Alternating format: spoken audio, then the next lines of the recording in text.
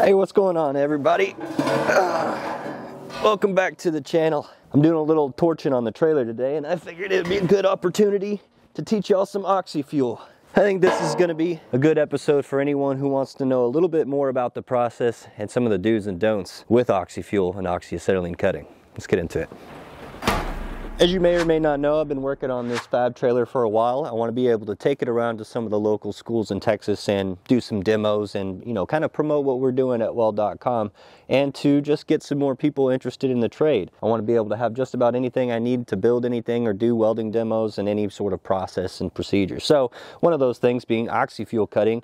I've got the bottle set up for my oxygen bottle, but I need a setup for my acetylene bottle. So that's what I've built here. This is made out of a piece of 12-inch by 12-inch by 1/4-inch square tubing. Yeah, that's a big chunk of square tubing, and I got to do a little bit of weight reduction because it's pretty heavy. So I figured it's a good time to break out the old cutting torch, the old gas axe as they like to call it. If you don't know anything about the oxygen and the acetylene cutting process, I think now is a good time we get into some of the theory. With Oxy-Fuel cutting, you need at least oxygen and some sort of fuel. Today we're going to focus on acetylene. That's what we're going to be using. You can use a different range of pressures with your oxygen to your acetylene according to the metal thickness that you're using and the cutting tip that you're using. And we've had a lot of videos on oxygen and acetylene cutting. If you haven't seen them already, go check out these videos. Today I'm going to teach you some more fundamentals of the process. One of those being is what these two gases even do to our metal. The acetylene is coming in, getting that metal nice and hot, getting it ready for that oxygen to rapidly oxide, not melt, which most people think. It rapidly oxides and burns the steel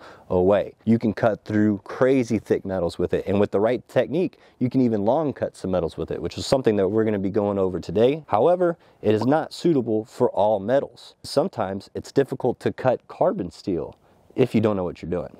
I think a lot of people know what we're going to go over first, and that is what metals you can actually cut. This is one of the fundamentals of oxyacetylene, Oxy-Fuel, oxy whatever cutting is you need what we talked about early, is that iron oxide that is able to rapidly react with that oxygen. If you're not able to form that iron oxide, then you're not going to be able to get that reaction. That being said, we're only limited to cutting ferrous metals. Maybe something you've never heard before, but here's how I can make it really obvious to you. If you go look on the periodic table of elements, what is iron? Iron is Fe. Fe is the first two letters in the word ferrous. That's how you know what a ferrous metal is. It contains iron. So for our low carbon steel, we've got iron in there. When we move into our stainless, there's virtually none. There's some carbon in there, but there's not exactly a whole lot of iron, if any at all. And then we move again into our aluminum, non-ferrous metals. So you can kind of predict what's going to happen to these three metals as we go about cutting them. So let's try them out.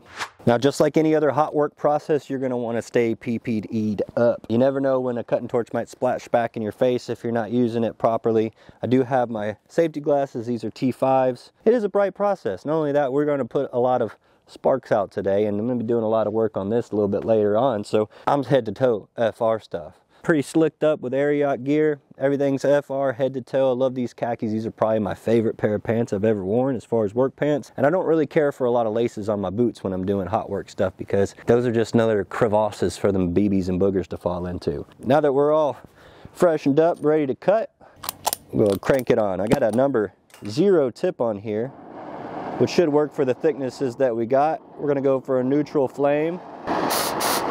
And then we're going to start with this aluminum piece. Being a non-ferrous metal, we should pretty much get a good idea what's going to happen. We start on the edge, try to get things hot, get that non-existent layer coming. Starting to see something happening. But even when I introduce that oxygen, it almost keeps it from happening. Just melting this at this point. Aluminum has a much lower melting point. I'm not even using any oxygen at this point. It's kind of satisfying to watch. I suppose if you really just had to, and you didn't care about what was it going to actually look like, why couldn't you cut some aluminum with, again, I'm not even using the oxygen. The oxygen seems to slow up the process a little bit, ironically. Now we're going to move on to the stainless.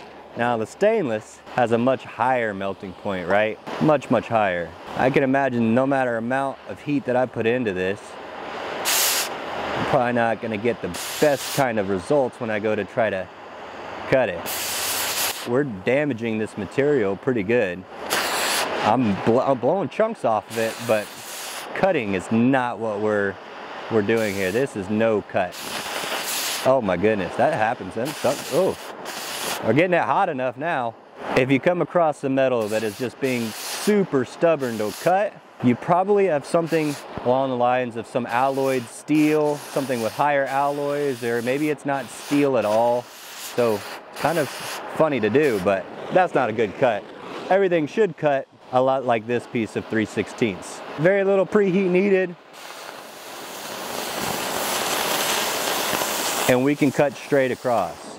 That's why you can tell, I mean, we can damage and we can move, I guess, metal with the torch regardless of what it is. But if you want a clean cut, you're only going to work with ferrous metals. Now, what happens if I take that same ferrous metal and stack it on top of each other? This is where, even though it's a ferrous metal, it won't cut like you want. Now, this is just a little piece of 3/16 plate, flat bar, what have you. Whole lot of nothing. We chop through it, no problem. All we have to do is just stack that material. Same thing as if maybe something was bolted to this. You just have a little bit of a void. Even if I put a clamp on here and take that little bit of a gap and close it up, cutting through 2 pieces of steel poses a huge problem when it comes to this process. We have to rapidly oxide a point. Once we rapidly oxide that point and try to blow through, and we hit that next piece of metal that doesn't have that ready to react kind of layer, it's not going to want to go through it. It's going to make us spend a lot more time, and just like the other pieces of metal that we just hacked through, doesn't mean we won't be able to get through it, but it won't be clean like you probably thought you were going to get it. All right, let's give her plenty of preheat. Didn't even preheat it last time. Got the preheat there. As you can see, we can get rid of that first piece, but we didn't make it through the second. I think that's a good lesson there. I mean, check it out. You can melt that piece off, sure, and then you could have access to that second side, but that's not the whole point. If you wanted a plasma cutter, had access to that, you could plasma cut through that, even without it even being clamped. But that little void, that little gap, even with it being as tight as can be with the clamp, it will not want to go through that second piece. You got to think about that as you go up on a project that you're trying to cut apart, or you're trying to cut some stuff, trying to cut some corners there. It's not going to want to do it. Not only steel, but when it comes to rust. Rust has a big oxide layer on it, not only on the outside of these tubes, but the inside of these tubes. Same thing when it comes to paint. I got to take off this piece off this trailer jack here. All this paint on here is not going to really let me get that reaction that I'm looking for right away. And the paint on the backside needs to go too. Otherwise you can get some, what I'll call some splashback. You can burn away the front of it pretty okay, but once it gets to that backside, and if it's really heavy as far as paint or rust on the backside of your cuts, you might get some of that splashback. And it's going to prevent you from getting a clean cut. Let's do a couple cuts here and get all this off. I would say most of the time if I walk up on something and it's covered in paint, I'm just going to hit it with the torch and just burn it off. If you put the oxygen on it too, it really gets rid of all the paint that's kind of inhibiting you to start your cut. So if I try to start my cut right on the paint, it won't do it. Let's see what happens to the paint on that backside.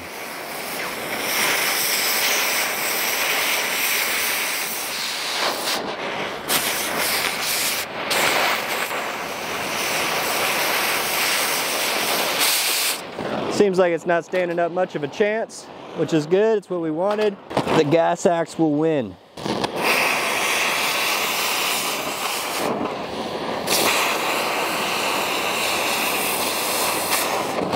And I'm using kind of a technique that I like to call long cutting the material. Even though it's only 1/8 of an inch thick, there when we get to the sidewalls of things, we can cut even thicker.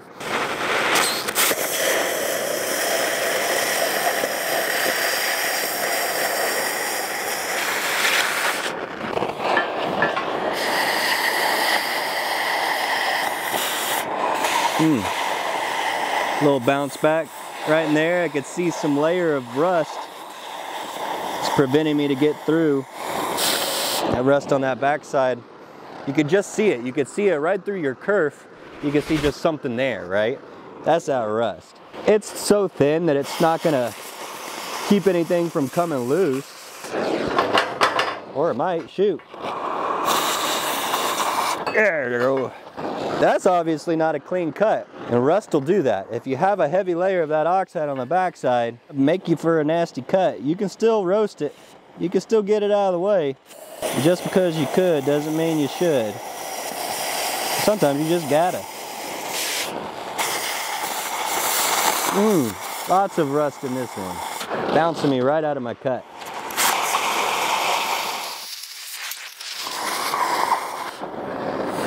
Nasty. Now, everything up until this point is something that you absolutely have to know before you start cutting steel with a cutting torch. You obviously need to know what alloy it is, if it's going to even be able to cut properly with the torch. Can you have access to both sides? Is it covered in rust? Is it covered in paint? All things needed in order to make a clean cut with this process. The cool thing about this process is it makes some really clean cuts on the stuff it's supposed to cut. Traditionally speaking, in order to make a cut on that same material that we were doing just a moment ago, we would set our torch properly, get that neutral flame, maybe a little preheat if needed, and we would just start on the edge, keep more or less a straight up angle, proper travel speed in order to cut something like this 3/16 flat bar. Another thing that you can do is you can long cut it. And what I mean by that is we can actually go ahead and cut long ways into this material by turning the torch to the side, still making it through all of that steel. And there it goes. It might not have been the cleanest cut compared to what we did before, and I'm sure with a little bit more skill and more practice at it, you could get pretty good at long cutting. I don't see a lot of guys using it for a lot of fabrication or anything. Really, a cutting torch in general is a tricky tool for fabrication, and I know plenty of guys who are really good with these things. I'm not him, but I can do some pretty cool stuff with it, especially if all you want from me is to just hack stuff apart. Say we have a piece of tubing that we got to cut, and access to the sides are limited. Same thing with I-beam, square tubing, angle iron. You can start to cut, and as you get to the sidewall, give it some slowing down and give it some time.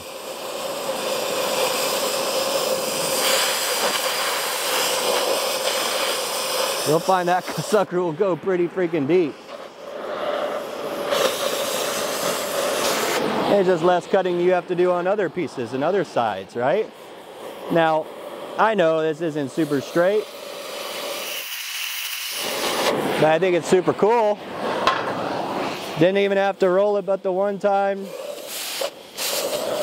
Now I'm just in a hurry.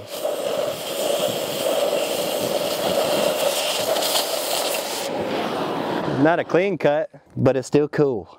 Now I'm going to get back to cutting up and doing some weight reduction on this little box for this trailer. I hope that you guys have a better understanding of that Oxy-Fuel process and some of the do's and don'ts with it and some of the stuff that you can still kind of accomplish. Be sure to check out all the links in the description below from our good friends over there at Victor Torches, and of course some slick FR wear from Ariat. We'll see you guys on the next weld. I